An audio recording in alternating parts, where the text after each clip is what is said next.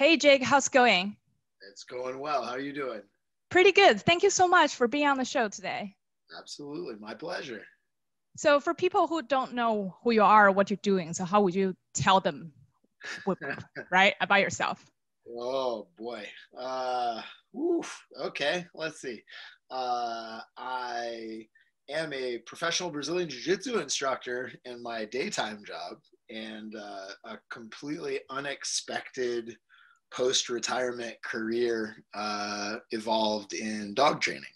I've been involved with bull breeds most of my life, uh, and didn't realize that my experience with them was abnormal. Like for me, bulldogs were just dogs. You know what I mean? And I didn't know until I started getting into recreational dog training that my experience with dogs was unique until other dog trainers were like, man, we gotta, you know what I mean? Like you should talk to people about pit bulls. You should, you know what I mean?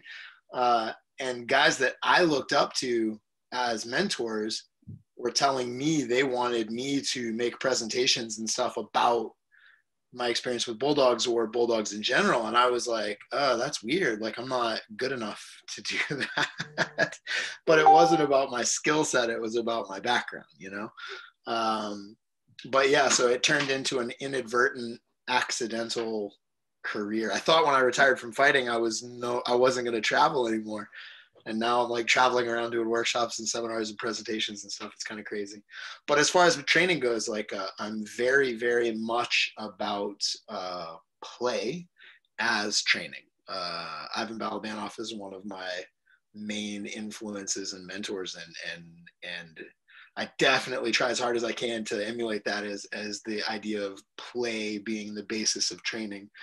But the sport that he plays is IGP. It's called now. It used to be called Schutzen, but it was like, so it's IGP now.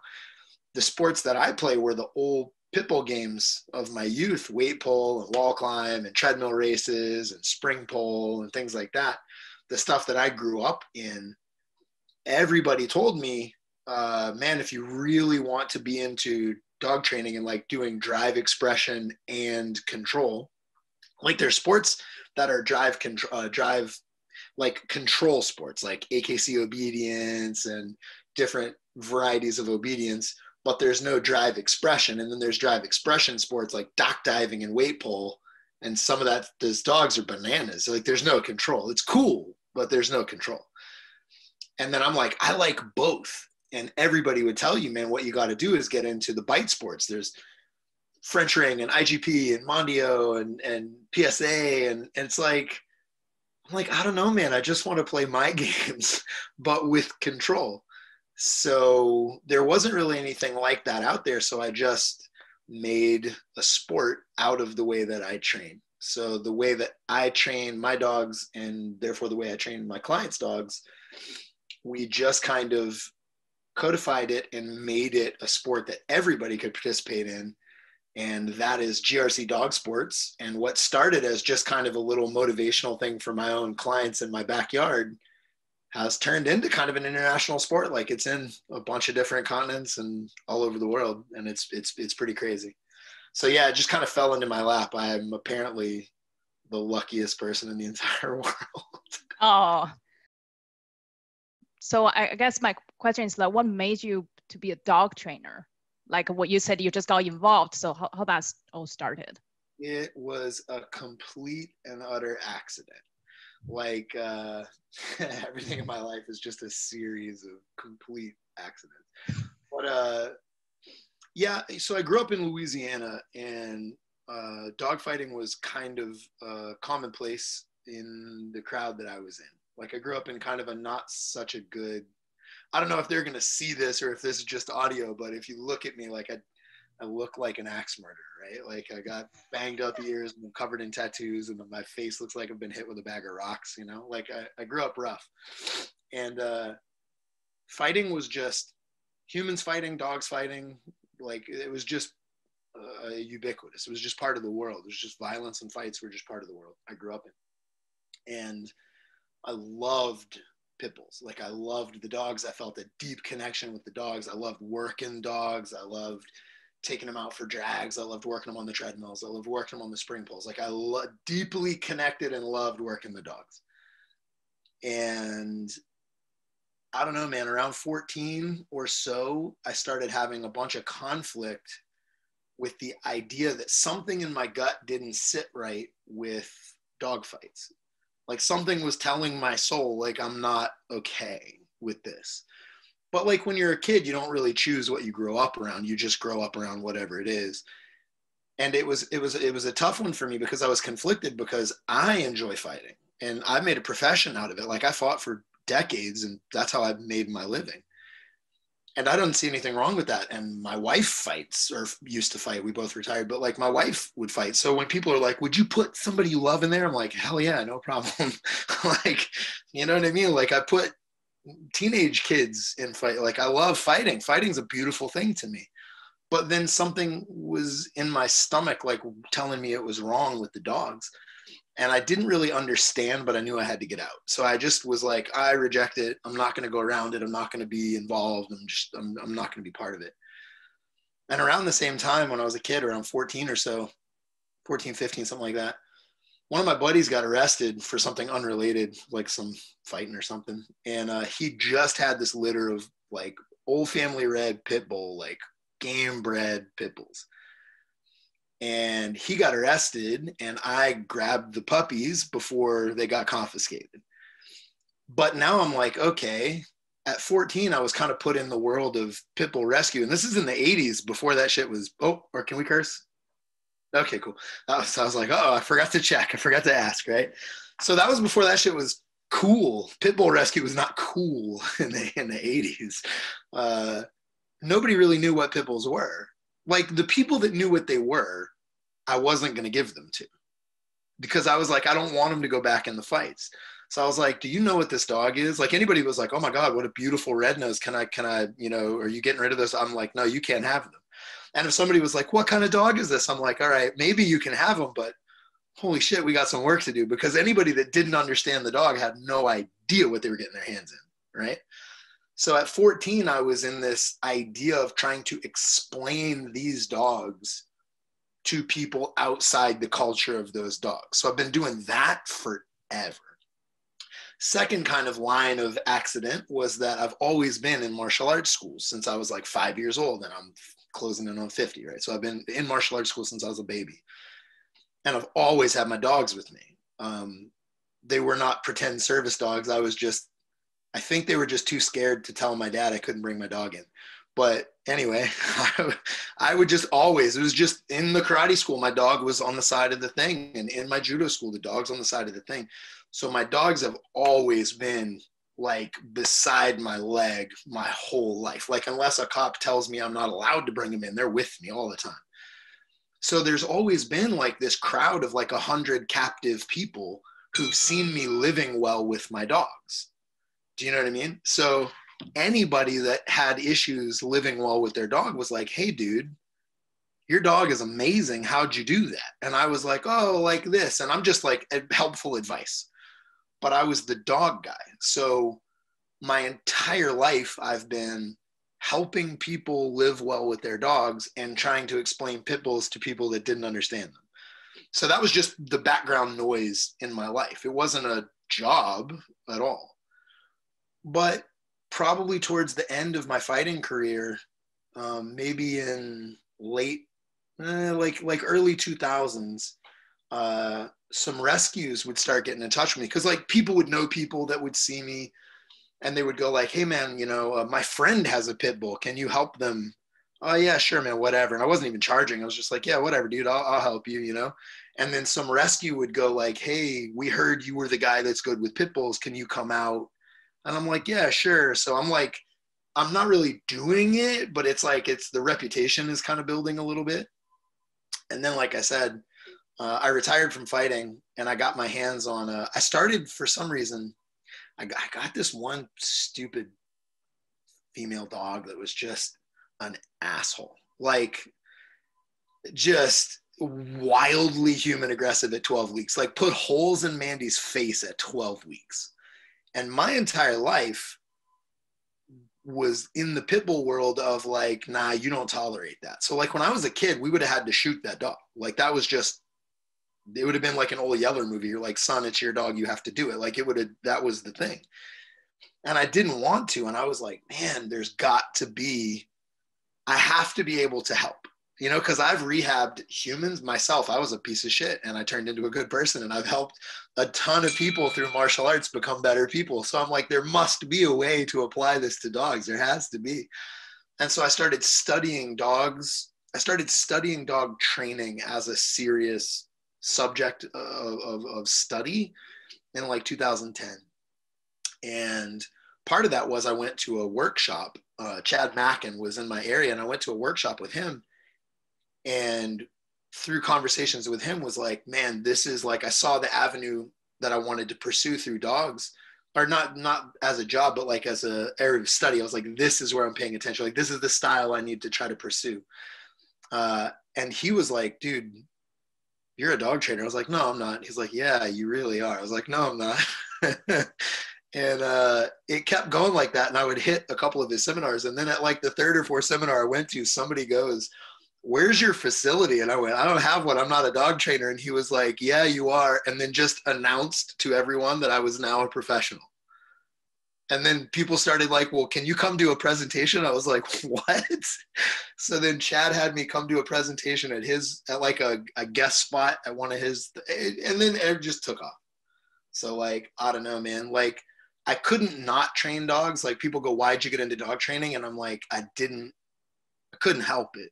Like, it wasn't, I didn't go, this is the path. The path like made me, you know what I mean? Like, it's just, I couldn't have done anything other than what I did. I was going to fight and I was going to work dogs. And those are the two things that were going to happen no matter what I did. So that's what happened, you know? That's really cool. You know, I joke about it. I said, I grew up in China. I said, no one grew up in China want to be a dog trainer. That's not your career path, right? Like, what, right? Even till this day, my mom's like, do you have a real job? Like, yeah, like what? You know. It's funny, right? Well, what's weird is my entire life, I don't know what kind of audience you have or if anybody's going to appreciate this, but I was not involved like until 2000, until like 2000, 2001. Like, I'm a criminal. Like, fighting was illegal. I fought in the very first legalized MMA fight in Colorado in like 2000, maybe 2001, something like that. Dude, until then, it was like, it was illegal. Like, the way I make my living, I'm a criminal. Like, I am a criminal. Like, the dogs I loved were illegal. The way I made my living was illegal. Like, I didn't have a bank account because I couldn't tell them where I got all the cash, because it was like, you can't do that. You know what I mean? So like, it was weird in 2000. It was really strange because there was just all of a sudden a shift, and I'm no longer a criminal. I'm a professional athlete. And I'm like, okay, that's weird, but whatever. And then all of a sudden, I'm not like the dude that works the game dogs. I'm like a dog trainer. And you're like, oh, okay. I had two careers that were never supposed to happen just fall on my head. And you're like, I guess I'm an entrepreneur now, not a criminal. So you got legitimized. Yeah, I was like, I gotta figure out how to pay taxes and stuff. I don't know what's happening now. This is crazy. Do you tell people you make money? Like, is this how that works? I don't understand. And I don't know how geeked out you want to get on science of dog training, but it's like, there's kind of the quadrants of positive reinforcement and negative reinforcement, positive punishment, negative punishment, stuff like that. And it's like, everybody knows, and you can train with negative reinforcement and you'll get compliance to a certain point for sure, but you won't get joy, and you won't get like pursuit of extra and additional. Like, you do as much as you need to do to relieve the pressure, and that's all you do. You don't seek out more, right? But when you're training with like positive, like when somebody's trying to get to the goal, they want to get more. You get joy, you get additional pursuit, you get striving for better because they want that amazing thing. Like, so that's kind of the dichotomy. And the problem is, everybody knows you're supposed to look into the idea of creating the chasing of joy in your dogs, but then we don't apply that to our clients. Clients come in to train dogs and all they want to do is make them stop biting, make them Make them stop barking, make them stop pulling. All they want is negative reinforcement. They're just like, just make the bad shit stop, please. And as soon as you go, here, this is all you got to do to make the bad shit stop. In my head, I'm like, dude, we can go so much further. I can give you so many more skills and so much more joy in your life, and it's going to be great. And they're like, nah, I'm set. I'm out of trouble. And that was always really disappointing to me, that people were always kind of stopping, like not stopping like before the dogs were quote unquote solved, because we could get them out of the hole, but they weren't then pursuing the rest of the available aspects of dog training. I was like, this is such a bummer. Your dog has so much potential. Like you could do so many cool things. But then it hit me like one day. So a lot of my training, because I do a lot of game-based training and I do a lot of drive work with my dogs, a lot of my training was in the sport world, not the pet world, because I want to learn. Like Ivan's training people to go to the world championships in IGP. And I'm watching these people train. And when you go to a sport dog, when you go to a working dog seminar, like, man, I went to a seminar at Ivan's place in Florida, and a dude drove an RV from like Alaska for a 3-day seminar, and happy to do it. And you're like, oh my God, like the level of commitment those people have to their training is bananas. And then when you stop and look at it, and you look at it through terms of dogs, you're like, we're running a negative reinforcement model on our clients, but sport dog and working dog people are running a positive reinforcement model. They're pursuing the gold medal. They're pursuing the next title. They're pursuing the thing they want to achieve. And so their commitment and their joy and their passion is way higher. And then I'm like, okay, I've got to find a way, just like the dogs. My dog has no interest in a down. He could give a shit.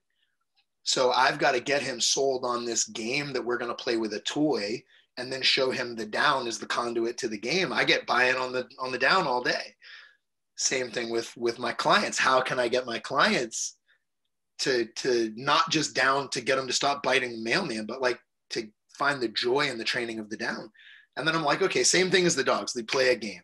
So here's a game we're going to play, you guys. Instead of just you do your boring, we're going to get together on Saturday and we're going to do this. We're going to have a loose leash walk test. We're going to have our basic position changes. And then we're going to put the dogs on the spring pole, and who can out and recall off the spring pole. And then I had these people who were kind of doing the minimum training like most pet dog clients do.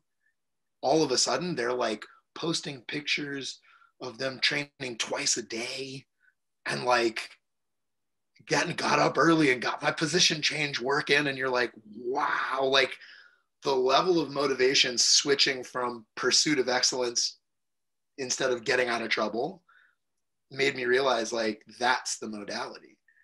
And that's the power of the idea of sport instead of just get out of trouble. So we just said, screw it. We started doing it. And I happened to have a podcast going that I was doing with Chad Mackin way back in the day, Dog Training Conversations. We ended it a year or two ago, but it went for years.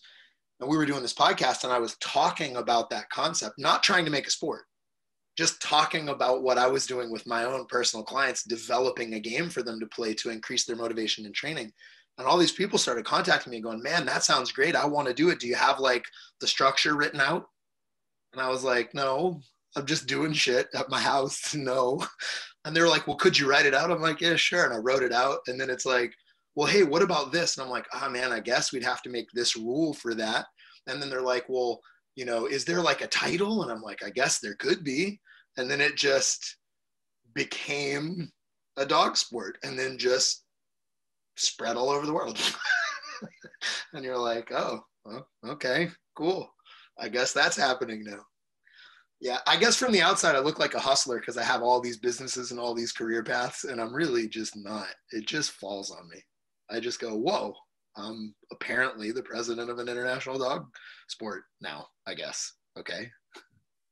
And it just happens. The work you put in also, one thing I really want to ask you, so being a fighter, how that affect you training dogs and helping people? Dude, it's the exact same thing. Like it's not a metaphor. It literally is the exact same thing. It's like motivating a being is motivating a being no matter what. Like it doesn't matter if it's people or dogs. And yes, people, when you teach people a certain skill, when you teach people some things, you can use language. You can fall back onto language. So if I'm going to teach a kid math, I can do that purely through language. And obviously, I could never teach like that to a dog because I'm relying on the modality of language. But when you teach fighting, like, you are doing things that are beyond language. Like, I can tell you all day to calm down in a fight, but you hearing those words is not going to help you. Like, I teach people to calm down in the same way you teach dogs to calm down, because at that moment, they are the same. Like, you're not formulating complex thoughts at that moment. You're not, you know what I mean? They're literally exactly the same thing. Taking a kid that's a coward and teaching them how to be somebody is the same thing as taking a dog that's a coward and teaching them how to be somebody. Taking a kid that's a very full of himself little shit and teaching them he's really not that big a deal is the same thing as taking a dog that thinks they're a big shit and going, hey dude, you're not, and stop it. You know what I mean? Some kid that doesn't see the value of relationship and is therefore completely shitty socially, teaching them there is value in relationship, I can show you, making it meaningful and then using it to help guide them, is the exact same thing as dogs. It's the same thing. It's like down to the science of it. You know what I mean? Like negative reinforcement, it's the same negative reinforcement that you apply to a person. Combining reinforcement strategies, applying a little negative reinforcement when they go the wrong way, they go the right way, you remove that pressure and then go, nice. I do the same shit with kids boxing as I do with a dog on a spring pole. It's literally the same thing. In fact, in my gym, there's a heavy bag and then next to it is a spring pole. So there's a kid hitting the heavy bag and next to him is a dog hanging off a spring pole. You know what I mean? There's a dog treadmill next to the mat. Like, dogs are running on mills next to the mat. You know, there's the deadlift bar and there's the sled for the dog to pull in the same gym. It's the same shit, you know? So, you know, it didn't happen accidentally, right? Well, yeah, I mean, I think life, not to get too philosophically crazy, but I think life is a series of random chances. And it's just like a fight. Fighting is a metaphor for life, right? Like, there's these opportunities that arrive and leave. They show up and they leave. They show up and they leave. And you've got to have the emotional, you've got to be in the emotional spot to notice that the opportunity has arisen. You've got to have the courage to decide to act at that moment if you've noticed it, and then you got to have the skill to make that execution, you know, doable, successful, should you notice it and then choose to do it. And if you're missing any of those three things, the opportunity passes. You know what I mean? So it's like, I totally acknowledge, I'm not an idiot. Like, I know that my perseverance and hard work set me up for success. I get it. But I also don't ever want to be the guy that's like, I totally did this. Like, it implies that just through sheer, you know, people are like, you just got to want it. No, bullshit. You got to make shit happen. You got to want it, notice the chance, have the courage to run through the window, and then successfully stick the landing. It's not just want. Want don't mean shit. You got to be able to do it. So, like, I don't ever want to be the guy that is arrogant enough to say I created it. But I acknowledge the fact that, like, I was lucky enough to get the opportunity and skillful enough to make the opportunity work. You know, I've seen dog owners that themselves, for example, doing all the like CrossFit, right? Ironman, that type of thing, but they can't handle their dogs. Crazy. It's crazy, you know? Yeah, it's weird. People have an interesting, I mean, there's a bunch of different ways to go with this, but people have a really interesting thing with dogs, man. They either over anthropomorphize them or they under anthropomorphize them. And it's bizarre. People are like, you know, they'll be doing CrossFit and lifting weights and eating like really clean and keeping journals. And then their dog's just fat and sick, you know, just like a potato. and just so unfulfilled with life and just so, you know what I mean? You're just so sad and you're like, but you know, you're like, dude, work your dog. And they're like, but he's so comfortable and he doesn't. And you're like, you just did burpees till you threw up. Like, what did somebody make you? Did you have fun? Yeah, I loved it. Well, then why do you imagine it's horrifying and terrible?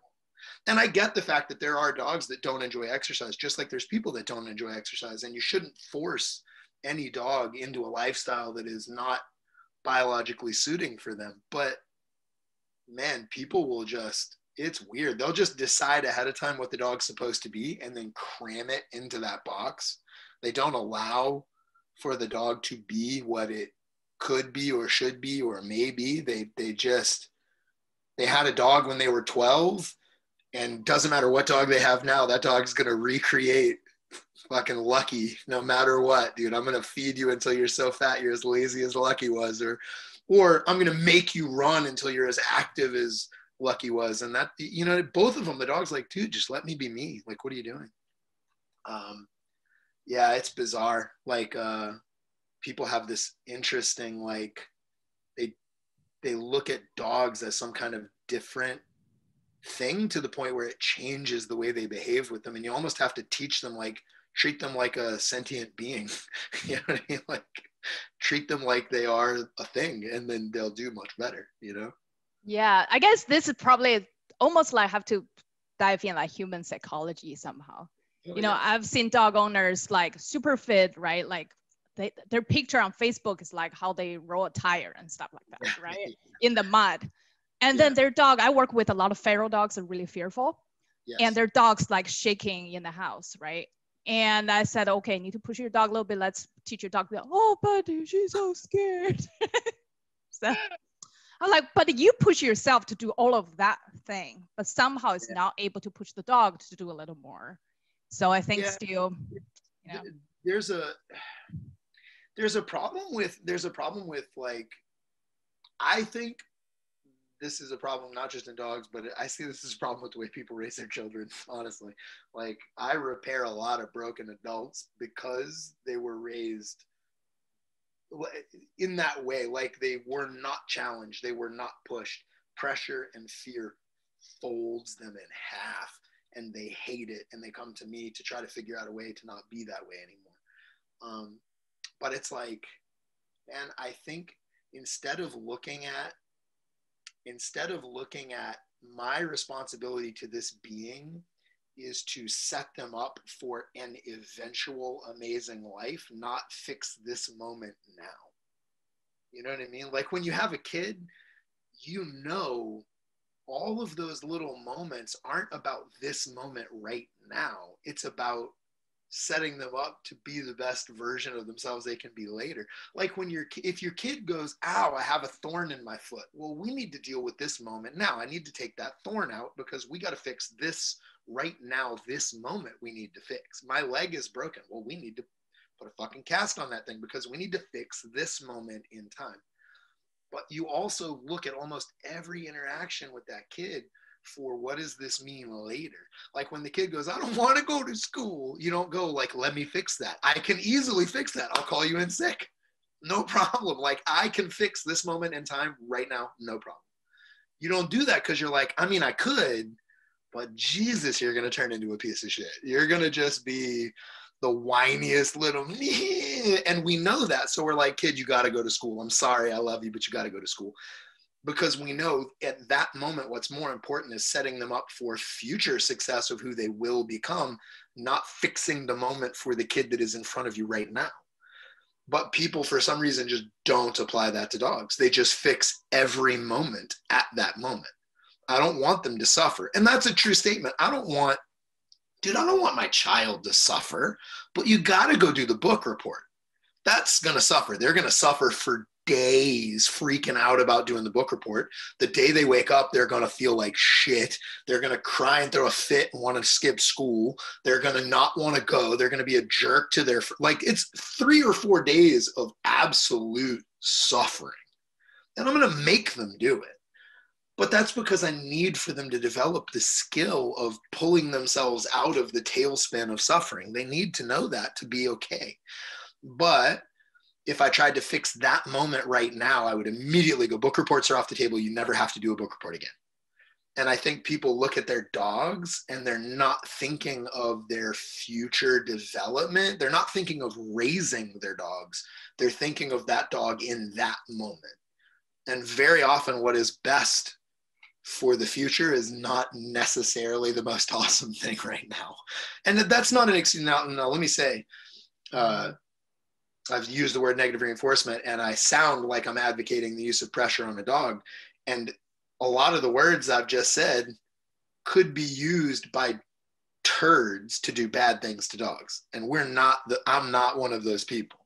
And I don't advocate being an asshole to any being ever. It's about building them up and making them better and stronger, not, making myself feel powerful by my dominion over them. It's not like that. So a lot of the words I say can be misconstrued. Like if I say, hey man, sometimes you got to kind of, you can't worry about being your kid's friend. You're going to have to be their parent and guide them. People are like, yeah, kick them in the mouth. And you're like, that's not what I said. I did not say that. Do you know what I mean? Like that isn't, you're taking that liberties, So yeah, I am saying that I think you need to not think at that moment of how to give the most comfort in that moment, but think, how can I give the most overall comfort in life? Because by making you face that fear now, I can set you up where you are not scared of things later. By making the kid do the book report, you can teach them standing in front of a room full of eyes staring at you is not the worst thing in the world. And you've just steeled them to peer pressure. Because a lot of kids do a lot of regrettable shit because everybody looks at them and they want to take that pressure off. They're like, I don't like the pressure of all these eyes, and they'll do whatever they got to do to make the eyes turn off. And that's a terrible thing. But you didn't steal that kid to peer pressure. You know what I mean? You didn't steal that kid to the awkwardness of the stare. So like, we got to do that. Like I've got to teach my dog and my kid or whoever to come out of the tailspin of fear and bring them back to like, this is how I can catch my balance and find my success. It'll set them up for the most comfort over time. It's just right now, it's not fixing this particular situation. But I don't know why people do that they do that. I don't know, man. They're so fast to not view dogs that way. They baby the dogs, Yeah, they baby the dog more than they baby the kids sometimes. Yeah, I wrote an article a long time ago about, I can't remember the title of it, but basically it was like, maybe you should treat your dog like your kid. You know what I mean? Because people know you got to raise kids. And with dogs, they're just like, it's perpetual baby. You know what I mean?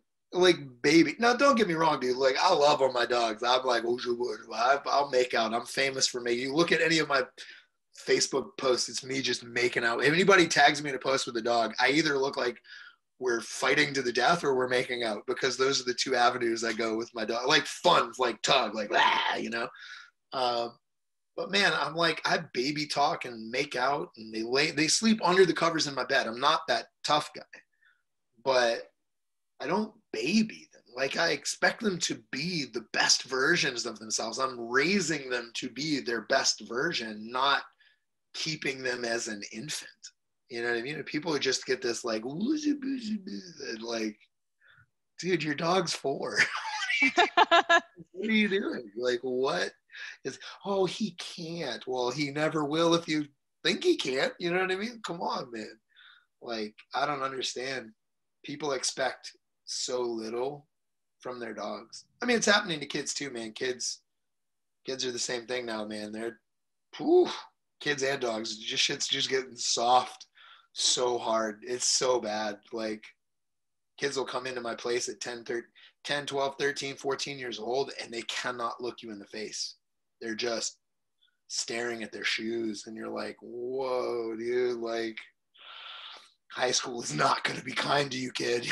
Like, you're in deep shit. Like, you need to pick your head up, kid. Wow. Yeah, I thought I was having a tough childhood in China. Jesus. It's weird, man. Tough childhoods. I mean, the problem is what doesn't break you makes you stronger, right? Like stress is either adaptive or maladaptive. So tough childhoods, yeah, they can break people, but they very often make very resilient people. The people that don't break come out the other end hard as hell. And that's a good thing. The problem is when you don't apply that judiciously. If you apply the same amount of pressure to every being, you're going to break a lot and you're going to make a lot shine. The problem is not with the concept of adaptive pressure. The problem is you're not adjusting the pressure for the being in front of you. You're just, it's like I have a bench press and it's got 200 pounds on it. And if that breaks your sternum, oh well. And if that makes you a power lifter, then wonderful. That's a terrible representation of weightlifting. You know what I mean? Like, I should figure out what is your threshold, stay below it, but enough close to it to press forward what your threshold becomes. And then everybody gets stronger. Maybe you never become a competitive powerlifter, and that's okay. But maybe you just find a little more athleticism and a little more durability, and that's wonderful. You don't just, hard childhoods are bad. Hard childhoods are not bad. Indiscriminately hard childhoods are bad. You know what I mean? The right amount of pressure is beautiful. Beautiful. Like, people pay me as a coach to apply the pressure. Like, they literally do that. Like, they bring their kid to me and go, can you please help and apply a little bit of pressure? I can't. It's the same thing with dogs. People come in and they're like, my dog's crazy. And you're like, they'll literally go like, my dog's doing this. What do? I go, do you like that? And they go, no. And I'm like, did you tell them? Tell the dog you don't like it. It's not a big deal, right? Like, same thing with their kid. Like, my kid is, and you're like, okay. They're literally farming. Like, I don't want to dig a ditch, so I hire somebody to dig a ditch. I don't want to fix my toilet, so I hire somebody to fix my toilet. They don't want to apply pressure, so they hire someone to apply pressure. And it's like, man, I want to teach them how to live. I don't want to apply the pressure for them. I don't do board and trains. Like, I don't want to apply the pressure for them. I want to teach them how to live with their dog. It's like relationship counseling for people and dogs. You know what I mean? It's way less about the science of training and more about relationship counseling. Yeah, I love that. I don't do board and train either for that similar reason. Yeah. My board and train can be really successful at my place and the first several months at client's place. Then when there's their own pressure happening, they don't know how to handle it. Yes. And they can't do that. I do an interesting version of board and train. I don't take the dog. The people and the dog come up and stay. So, like, people will show up for a week. I mean, some people show up for 3 or 4 days. Some people do 2 weeks. I mean, I had one girl come out for 6 or 8 weeks. But they come out and they find a like an Airbnb or something, and they stay here. And we train their dog twice a day, just like you would get them out to work twice a day in a board and train. But they're trained, like, I might work with them or I might work with their dog, but it's like, the point is you guys.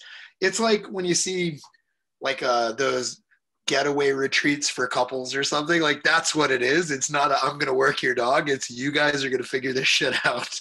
Like, you guys got to get on the same page. And I spend a couple days to a couple weeks getting them on that page. And that to me works much better, because then it's like, man, I can take most dogs and make them look cool in a day. You know what I mean? Like, you just like, oh yeah, me and I can work it out with this dog and like we vibe and it's good. It's no problem. But that doesn't fucking help. Like, it doesn't, you know what I mean? It's like martial arts schools. Kids come in, dude, it doesn't matter how many dudes I can beat up. Like, people are like, yeah, it's a great school. Look how tough that guy is. I'm like, who cares how tough he is? How tough are his students, man? Like, if everybody in the room's getting their ass beat except the guy that runs the gym, that's not good. Like, that doesn't help you. You know, like, it's what can I make you, not what can I do, that matters. So, like, for me, the stay and train is way better than a board and train, to me. I mean, I'm not saying it's bad for everybody. I know a lot of people do it and that's cool, whatever, you know. But like me, especially as much as I am reliant on relationship and play, it doesn't, if I have a great relationship and I have great play skills, it's like if I'm going to train a dog on an e-collar and you're not going to have an e-collar, it's not super helpful. Like, if I'm going to train using play and relationship, you need to go home with the tools I'm working. And those are the tools that work. So you need to have them. Unfortunately, I can't give them to you in a box. You have to build it. So you kind of come here, I'm going to help you build the tools. Then you take the tools home, you know? Yeah, I remember, well, I don't remember where I read this, but I use it with my clients nowadays to talk about you can't outsource the relationship with your dog. Yes, 100%. It's interesting that you mentioned the kids, I guess, in a sense, so spoiled or somehow so lack of self-confidence nowadays. Yeah. And I remember I read a book, I think it's from Perry Marshall, 80-20 rule. Okay. And he talked about his kid. He said, do you know when you realize your kid is spoiled? When your kid come back with a cup of coffee, said, my latte is too foamy. And no.